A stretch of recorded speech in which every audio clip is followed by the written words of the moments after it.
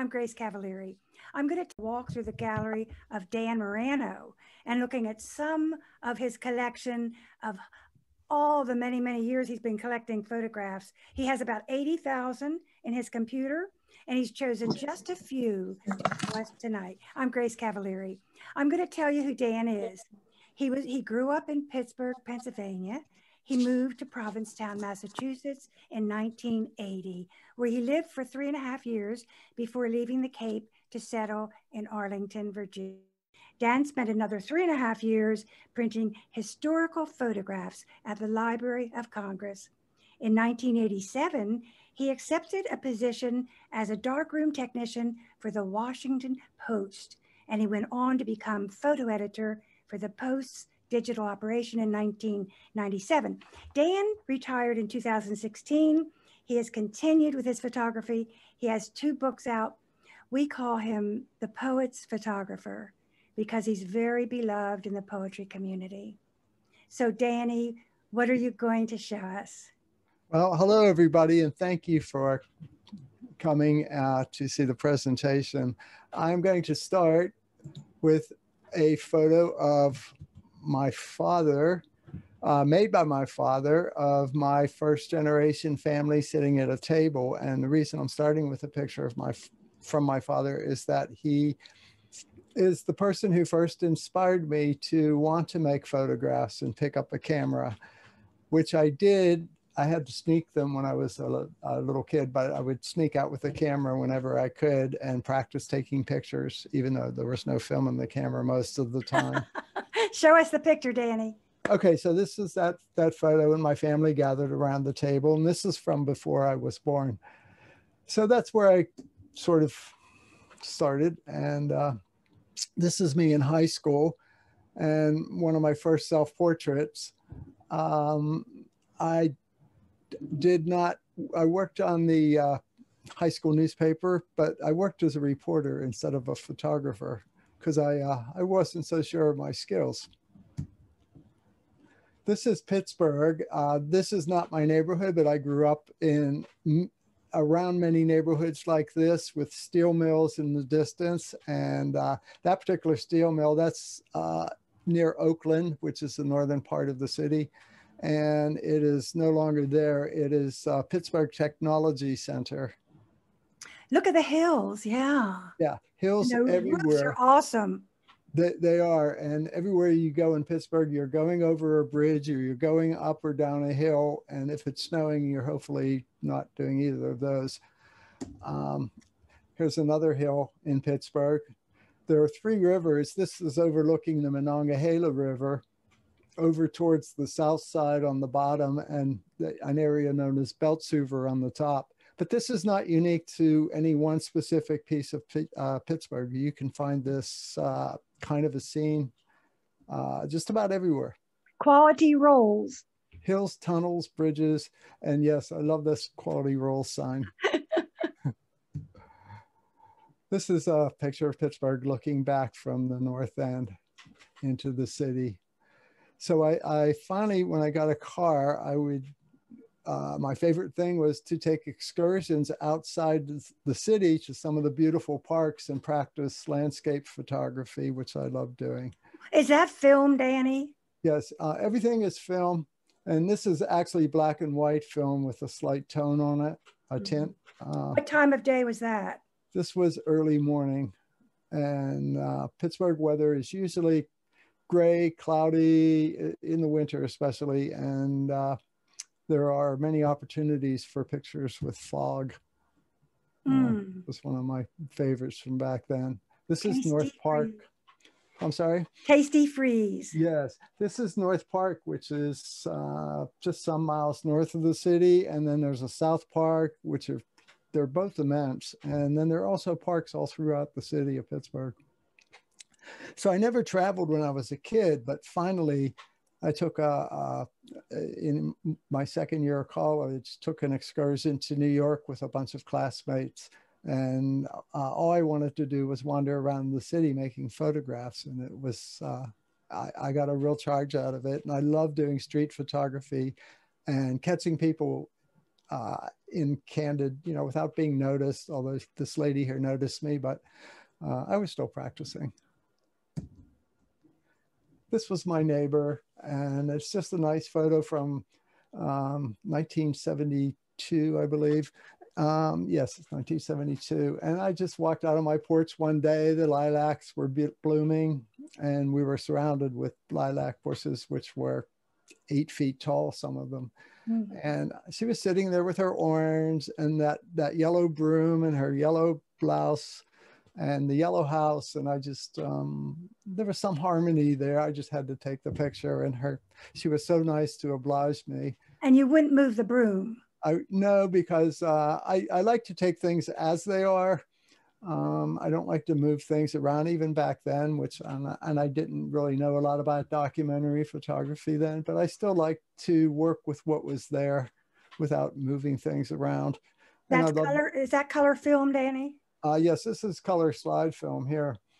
And I just like the texture of the straw and the lines in the straw that match the lines in her yellow hair also.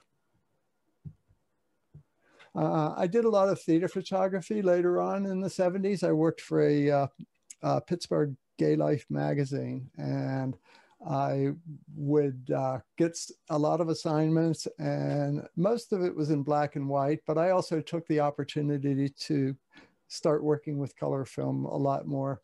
And this is a troupe of actors. His name is Kevin Barcelona, and he was a very talented man, and he made his costumes.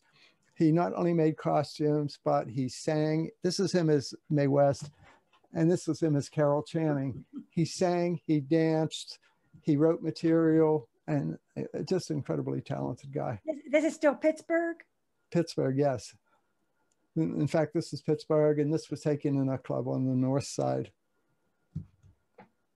And so was this picture from the same place, although this was not any kind of these were not show personalities. They were just people enjoying the club and dancing. And we used this photo in one of the retreats where we're working on an ekphrastic poetry book of matching images with poems. And a poet wrote a poem about this, describing the dance between a man and a woman and blah, blah, blah. And the whole, the whole thing with the courtship. But this is actually 2 girls. And I was a little taken aback with it, thinking, well, can I put that in the book? Because it's not really matched the image. And it actually, thinking about it a lot, it led me to believe, you have such an attachment to your own photos, especially if you've looked at them hundreds of times over the years. Do I want to go ahead and sort of change the meaning of the photo somehow? But actually what I realized was that the photo is what somebody else brings to it. If it's a universal photo and if it's a good photo, someone else can look at that and have a totally different experience. And I don't dictate the experience. Their response and their life experience dictates how they experience the photo. And that was a good lesson. You learned something. Yes. This is another group. These 2 girls were part of the troupe of actors. They are our friends, Joyce to the left and Sheila to the right. I just thought it was a nice, touching moment as we were setting up a portrait, but then you can still catch these wonderful, wonderful, unintrusive moments while you're doing that. My lighting setups were really primitive. They were either a flash or just this big bare bulb and a reflector like you could find at a hardware store. I was still very strapped for cash for money. So at that time, so I had to be very measured with how many frames I would expose. So I had to learn how to nail an image as quickly as possible without having to waste my film. This is Dan Howard, who ran a Svengoolie-like master of ceremonies, or MC, if you will, for between science fiction films on Saturday afternoons. And he would do skits dressed up as Scorpio, and he'd put a wig on and some weird costume. Nice man, talented man. And this was also a documentary picture from the gay magazine I was working for, and this was a picnic in North Park, and Fritz is a real character who's depicted here, and he came out and I loved his outfit, and I said, would you just let me take your picture with your big empty beer pitcher? And he just got into this position and obliged me and made a nice photo of him. It shows his character. I went downtown Pittsburgh one rainy, wretched day, and we had a lot of those in Pittsburgh back that spring. But I like rainy days because they bring out moods in not just myself, but in people that you see on the street. And they're so busy navigating puddles and just finding their way, and they get lost in their own memories as one tends to do on a moody day. And so I was able to move around a lot and capture that without being noticed. This is Wood Street. I'm sorry, Forbes and Wood Street in Pittsburgh. Excuse me. And some of these things in the background are not there anymore. The street, it still looks the same, but there are many different things there now. And these, I managed to make some close-ups of some of the people in total reverie. And I just love that feeling when you capture something that shows a person's internal feeling. And this is Wood Street again in Pittsburgh. And Grace Cavalieri wrote a beautiful poem about the nun and what the nun was thinking on her way through this, walking up the sidewalk. Look at those feet, Dan. All the and are in midair. And her feet especially, they seem a little way down. And you caught that in your poem so beautifully. That will be in one of the next ekphrastic poetry books. And another one. And I love seeing the little kids. They're all having their ice cream. And Ray Wells was sort of an institution back then. It was like a sliced off trailer that was only maybe 30 feet long, barely enough for stools for people to sit in and have a hamburger. And they had the best root beer in town. This has got to be in a museum. These have got to be in a museum. I love the shoes on this gentleman in the sport coat coming out. Yes, I love those Oxfords. Those are, you don't see those anymore. They're so cool. And I also was interested in everyone's shoes and their pant legs and whatnot as they're crossing these huge puddles in Pittsburgh's kind of rundown streets. Love the bell bottoms, especially. And then up on Smithfield Street, there was this lady walking with her son in his Pittsburgh Pirates outfit. And he just went up to fix his hat, and I grabbed this photo, which is just kind of like a little touching moment. This lady, fortunately, I was photographing her because her dress was just fascinating, especially with all the contrast with the dreary rainy day. And I just, I liked the shapes in it and everything and how it flowed. And then she turned her head back like that with this a little bit of an anxiety look on her face. And I thought, that just says something to me. And fortunately, I was able to grab the photo. Is this black and white film? Black and white film? Yeah, this is all black and white film. And I used to press this on my own. So I had made prints of this in a dark room, but never until recently did I spend the time to sit and, this is from 1976. So I've only recently had the time to sit and digitize these and make nice prints out of them. So I'm getting to see a lot of these things for the first time since I retired now.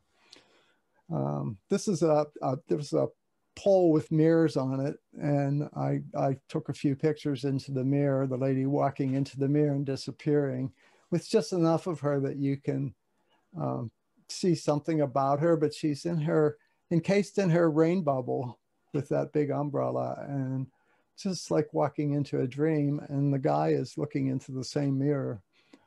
I don't know that he was looking at her, but he just had that same sense of something coming together on a day like that. I love this lady's bell bottoms and the boots and her intent expression. I like that shirt. And yeah, I wish I had that shirt actually. It's kind of, I'm sure it's polyester, but it's nice. That was the polyester age. I left Pittsburgh and moved to Provincetown, and I had never been there before. I just picked up and moved there and had no idea if I was going to make it or not, but I wanted to commit myself to doing photography all the time. And so I moved to Provincetown, and that's Provincetown. I mean, there's a lot more to it, but basically that's where it looks everywhere. That's the way it looks. And it was so nice to move from an industrial city to a small New England town. I used to go to Maine all the time in the summer, and I just loved New England. So I thought, well, Provincetown couldn't be that much different. And it is, but it's much bigger than some of the towns I had visited in Maine. This is only the east end of the town, and this is looking down from the Pilgrim Monument. The Pilgrims first landed in Provincetown, and that's the Pilgrim Monument there. And even though all the Plymouth Rock is in, Plymouth, Massachusetts, and they claim that as, the landing place of the Pilgrims, but it's not the first landing place. They first landed here and then went on to the mainland. You have to walk up the stairs to get to the top of this, but it is well worth it. And here's the view you see from the Provincetown Monument. This surrounds Provincetown, and much of the Lower Cape looks just like this. And it is, such a refreshing place. Lots of woods, lots of sand dunes, and miles of sea from wherever you stand. Any high point you stand, you can see the ocean. What is that animal? I have never figured out what animal makes a one pocket track like that. And I don't know if anyone knows, I'd love to hear. And this is a tidal pool with the tide. When tide rolls in and fills all these pockets in the moors. And they're very nice and warm. You can swim in them because it's much warmer than the ocean waters, which could get down to 65, 68 degrees probably. Danny, talk about the light in that picture. Is that film or what? Yeah, this is still film. This is slide film, and the light is coming from the back there. But I love to use slide film because it gives you brighter colors and sharpness, and it's expensive, so you had to be, again, very economical with it. So I had to kind of learn to nail things with one frame or two frames. When I look through my negatives, sometimes I only have one frame. I miss something, I miss it. So I learned to get a little better reflexes by practicing that frugal attempt. And this is another tidal pool, not the same one, coming in as seen from a very tall dune atop Provincetown. This is from the highest point actually in the dunes. What is that light? How did you get that light? Well, the sun was setting back there, so it was just streaming into my camera and flaring across the lens. It's a very peaceful feeling to sit there and watch the whole process. And that's looking out to the outer part of the Cape. There's Provincetown, and then there's a piece that goes around to the outer part there. And there's a breakwater that connects the two, as well as you can go all the way around and circle back towards here. But it's a very long walk. Once again, the light. Yeah, light always makes the picture special. What time of day was that, I wonder? That was an evening shot also. This is back in town, and these are this is one of the boat yards, and they would put the boats on trolleys and take them up the rails and work on the underside, painting and patching them for days or weeks at a time. and then they'd wheel them back down at high tide, get them back into the water. Very, very nice. And that's the looking east. And I managed to make some pictures of the fishermen on the trawlers while they were at the pier. Those colors. Yeah, the colors on the Cape are very nice. They're bright because the light is coming from everywhere. It's almost surrounded by ocean because of the way it bends around. And it's 90 miles out from Boston. So you have a lot of water. Like on the dune picture back there, if you stand at the top of the dune and you just meditate a little and you look out, you can actually see a slight curve to the earth, which was, that was a nice experience. That was a great experience.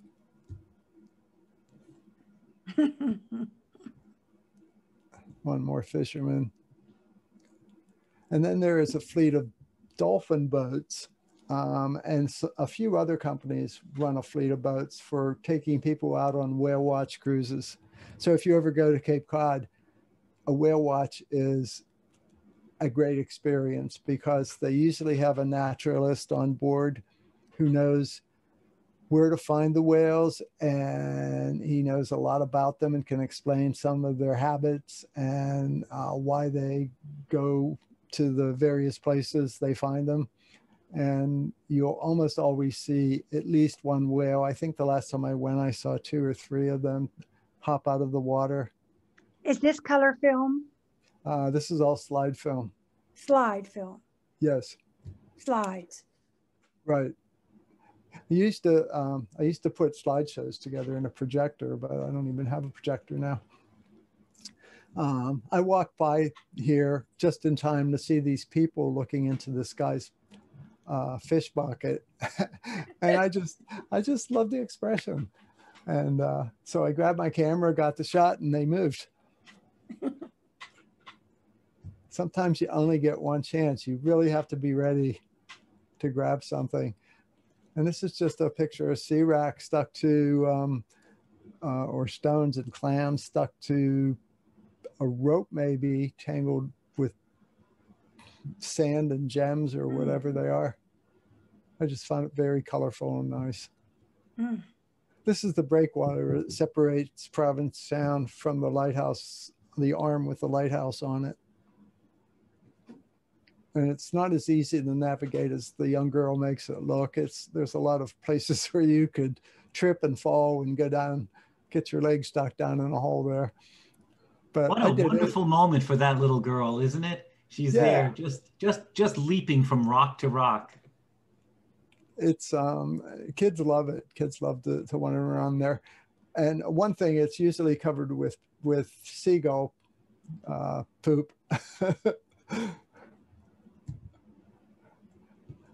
This is one of the newer cemeteries. There's an very old cemetery, and then there's this newer cemetery. The colors are just a little punchier here because I made the image dark, but generally they are the correct colors, because on the Cape in the fall, you don't have the same colors you have in Vermont or on the mainland. Everything on the fall is more mute, and the fall season is much longer on the fall and comes later. But actually it doesn't come later. The cold starts early, but the colors develop slowly. And the spring, unfortunately, comes much later too. So it's a long gray winter sometimes in Provincetown. This is another view of the same cemetery. I don't know what the green line is. Yeah.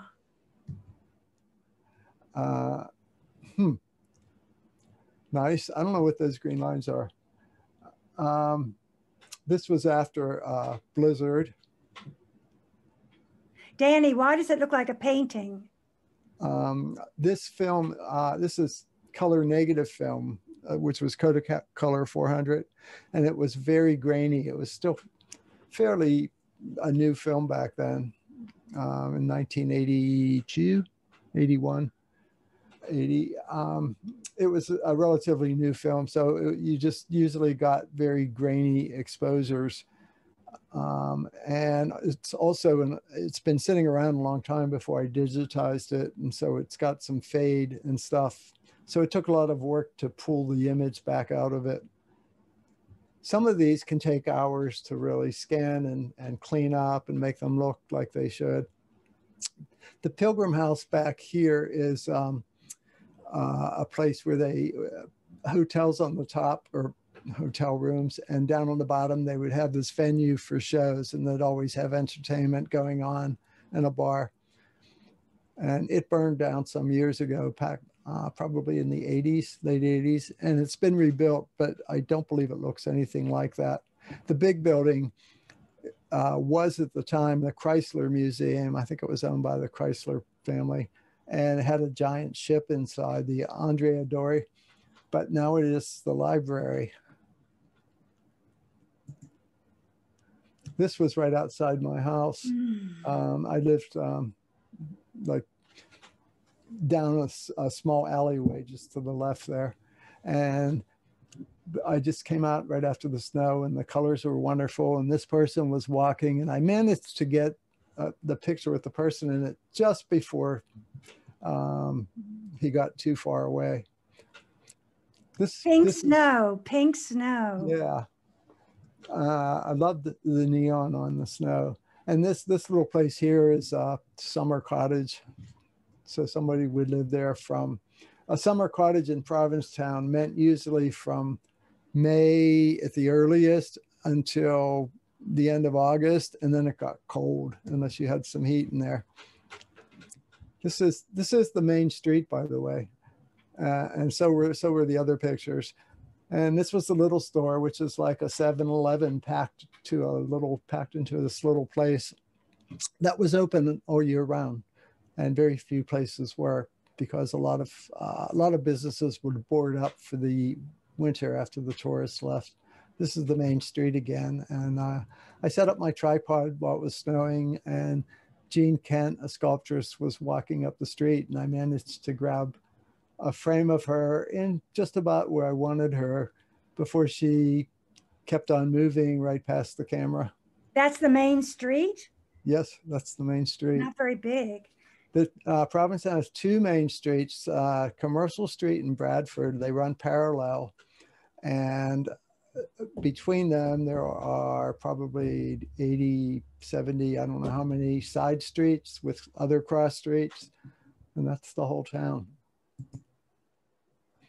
And there's a very large Portuguese population there. And I just liked this sign because it just spoke to the regular inhabitants of Provincetown, as opposed to people who moved there for a few years, like myself, and haven't grown up there the whole time. Is that a restaurant? It's more of a bar, but yes, it's a restaurant also. No pets.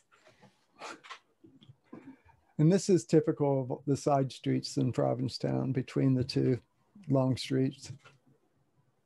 All the houses are wonderful, New England, old style. These were some Provincetown residents, Joe Patrick, and this man on the right, everyone knows him as Popeye. Even now, people who have ever lived there know him and recognize him as a very nice man. And I pair the pictures because of their coats being so similar in being well worn and comfortable for them. And in Provincetown, we didn't have clothing shops, dress shops, all that kind of stuff. So you pretty much stuck with what you had and were happy with it. This is summer in Provincetown on the beach and clowning around. And I just loved the teeth on this girl, the big giant smile in the glasses, and just thought it was a very funny picture. And don't know what the hand coming in the picture was. I was a friend of hers, obviously, but it just makes me think about it when I look at the picture and makes me smile. This is a typical tourist site that you'll see. This is closer to the town pier, where all the places that sell the less fine cuisine. This is Ruth, who ran the local Health Associates thrift shop.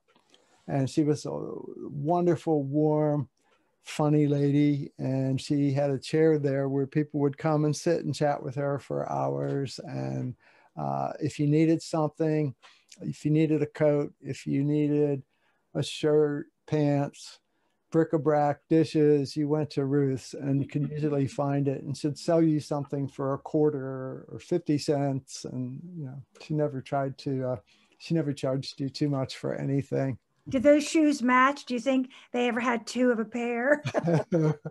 I think so, unless maybe that one from the person who was walking in the dunes back there left their shoes. This was a kitchen in my first cottage there, and a very tiny little place, no heat at all. And it gets cold there even in the summer, on summer nights. But I had my dark room in the kitchen, so the front window there has a plastic bag over it, black plastic bag. But there wasn't much light anyway. This streak of light is all that ever came in every day. Right around right before sunset, I would get this burst of light, and then it was gone. You lived in an unheated place? Right, for the summer. Oh. Until the middle of September. It was pretty cold by then. That was my diet of Triscuits and tab. This was the second place I got after that. And this is an old Cape Cod house that I was told was floated back when the houses used to be on Long Point, where that lighthouse was. They were floated across the bay, and people moved them inside for more protection. So they moved a bunch of houses. And this was back in the 1800s. What is that pulley doing? That's my trap door. That's how I got in and out of the apartment. I loved it because you'd go in there, close the trap door, nobody would bother you. If it was a sunny day, light would stream in those windows all day. Somebody, I don't know if they added it for design or had some weird accident, but they spilled bleach along the bright orange carpet, so it had this yellow streak going through it. Did you do a lot of writing on that typewriter? I did. And I watched a bit of TV. You see the picture was pretty tiny, but the only TV signal was an antenna from Boston that you'd get from signals from Boston. And that was me. I started doing a lot of self-portraits there, and because I needed a model to practice on, so I was the available model. And this is all my print boxes behind me there and photo books. So that was my life at the time. I call that your Kandinsky. That's a fine art. Thank you. Then I moved to Washington, D.C., which was kind of a more happening place and fun. And I had never been to Washington, D.C. either, and just moved here, got a job, and took it from there.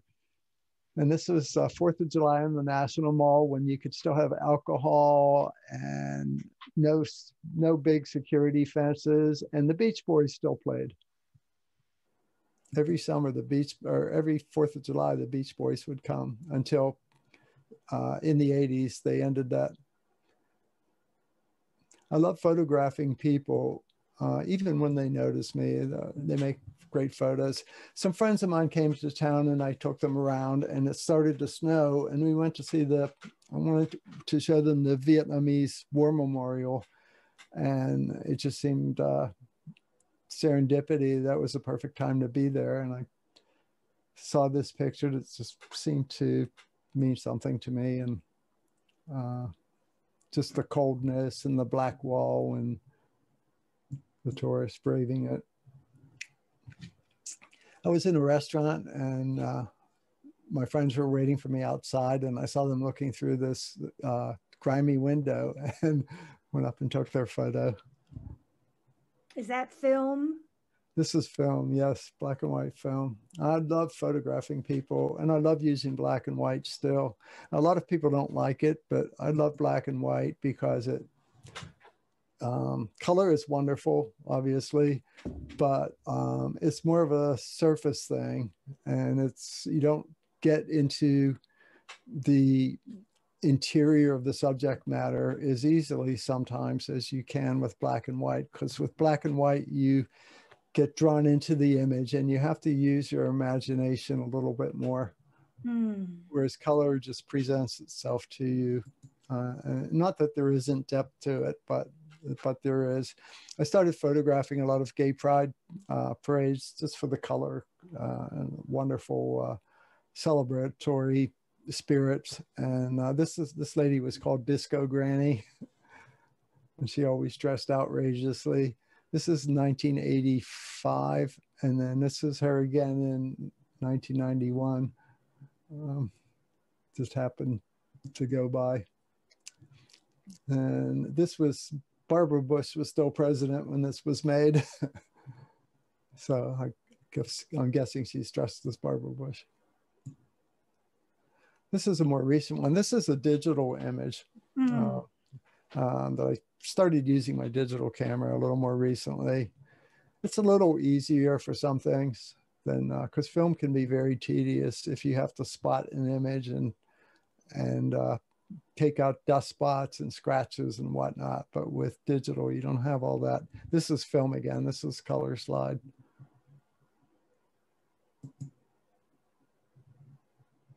It's just nice, especially when times are tough, to see a lot of happy people. This lady, she was I guess she was more than the waitress. She might have been the maitre d' at a little restaurant called Trios on 17th Street. And people would always say, oh, it was Wayland Flowers. I don't know if anyone knows who Wayland Flowers is, but they would say, oh, he modeled his puppet madam after her. And that is a rumor. You can look that up on the internet. But so I had a picture of Wayland Flowers also from when I was back in Provincetown, and that's him there. That's his puppet madam. She was actually the one that he modeled it after. If he did, was a wonderful, sweet lady with a good sense of humor, I might add. More gay pride. This is Kodachrome film, which gives you these brighter reds, and like the Paul Simon song says, the greens, reds, all these wonderful colors. And it's not made anymore, unfortunately. This is Kodachrome also. This is at the Pride Festival. And then I go into some other photos that I've taken along the mostly the later years. This is my mom and my nephew leaving the flea market with the usual dismissal I would get when trying to take a photo of my mom. This is Patrick, looking very intense. It was a very tough time in his life. And it's all, you can see it all in his face and even in his clothing. I love animals, and I took a few opportunities to go to an animal sanctuary, and I just thought this horse had this very, very expressive and sad face, and he was looking at me, and I just loved the way everyone was reaching at him, and he was so gentle. I had to make his photo. You have a great way of catching expressions on people's faces and here an animal.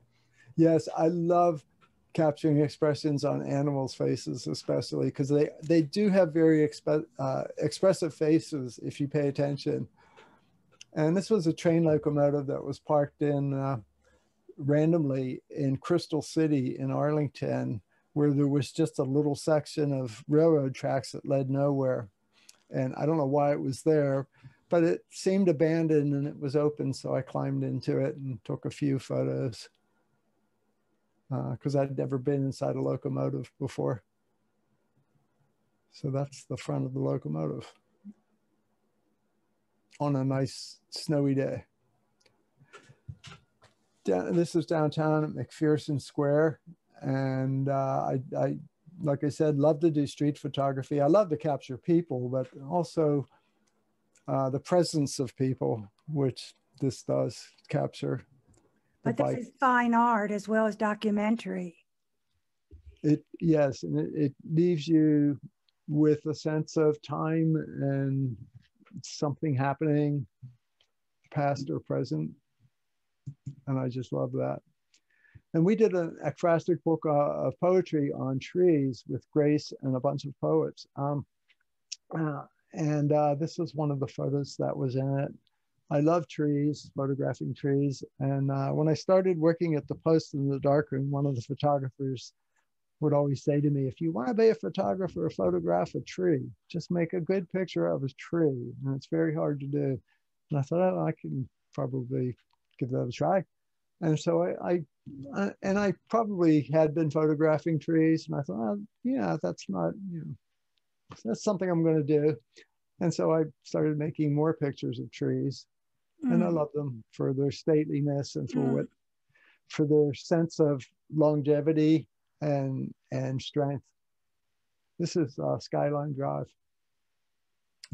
The light, once again, the light. The light, it's all in the light. And this was Cape Cod, but I put it back here with the trees. And the white area back there is not snow, that's sand. This is white sand from the Cape. This is actually outside of Provincetown. And this is Vermont. On the first day of October, 1987, I got there September 30th, and I woke up the next morning and it snowed, which was really early. And I went outside and made these soft photos. It was so quiet, which is another thing about being out in the country. This is far, far north, near the border of Canada.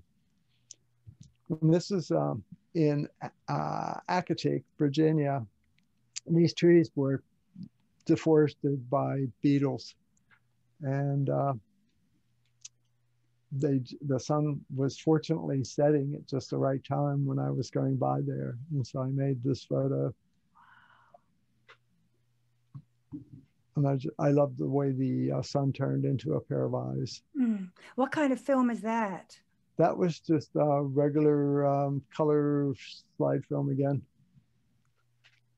This is, whoops, I am sorry, I got one ahead of me.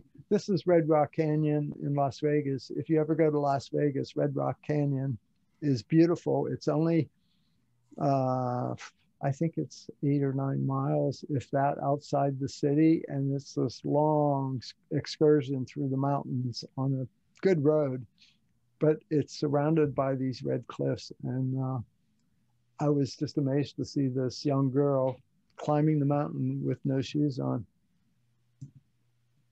And there are wild burros just wandering all around there through many acres. But you can see the mountain behind him, which is basically how it is surrounded with those. And this is in Chincoteague, Virginia, which is sister area to Accokeek. And sometimes you just have to pay attention to little details in a photo to capture something you might otherwise miss. Only the photographer would see that. And this is the last one. This is from a trip to Paris. I initially was going to show the Christmas card I made from it, where I manipulated the image and made something out of it. I don't normally like to manipulate images. I like to present them as they are to the best that I can make them look. But I'll make some exceptions. But when I do, I like to point it out that I've made some exceptions. But this is just the straight photograph of that scene. And this was Christmas Day. And that's it. Dan, so we saw a small amount of your 80,000 photos, and I am very, very mindful of one thing, and that is that observation is a spiritual practice, that you're knowing what to see and your awareness of being in the moment, sometimes in the split moment, is a very touching thing to me. So do you want to talk about that in terms of a spiritual practice? Yes, awareness is everything when you're photographing, whether it's in the studio, whether it's on the street. It's especially on the street because I don't like to just hunt for things. A lot of people are hunting for photos and whatnot, but I like to just be aware. And when I see something, and you have to be predictive too, because if you see it and then go for your camera, which is usually behind my hip, sort of hidden so people don't know I'm out trying to photograph them. If you see it, you may have missed it by the time your camera gets up to your eye, but if you learn to anticipate behaviors, then you're ready. And as soon as you see it start to happen, you have your camera there. And it's usually so fast that they don't notice it. If you're good, I mean, or if you're lucky, I should say, not good. And if you're fortunate enough to be in the right place in the right time. But I seem to have an element of serendipity a lot where things just unfold wherever I walk around, and just there's something happening everywhere if you just look around. And it's very enriching to see. Do you find that you get into a heightened state when you once you pick up your camera and you know that you're about to go into a street photography scenario or one of these photography scenarios, and then when it's past, it's sort of like you come down from that state? Is that your experience? A little bit, but more than likely I work it as long as I have that inspiration, and so when I come out of it, I'm just tired. It's like the way a poet looking at a blank piece of paper you get into a different kind of state, and then when you put it away, you come back to another state. Yeah, and sometimes you're just mentally exhausted or something, or you're just like, all right, I'm going to put this away now. I've seen it, and then you'll see something else, and it'll start again. But the photographer notices things like the poet. Like the poet. Yes. And so we want to thank you so much. And we're going to look forward to the next show because we have 70,090 left, I think. And I would like everyone to know that your website is danmurano.com. It's very easy to find. There's also poetry there because he is the poet's photographer. This is The Poet and the Poem. Thank you. Our producer, Henry Crawford, and all of Danny's friends are here, and some poets are here. And it's been such a pleasure to be with you, Dan. Thank you very much, Grace. We love you so much. Thank you, Henry. And thanks everyone for listening and tuning in. And I hope it was worth it. Thank you. Bye. Good night.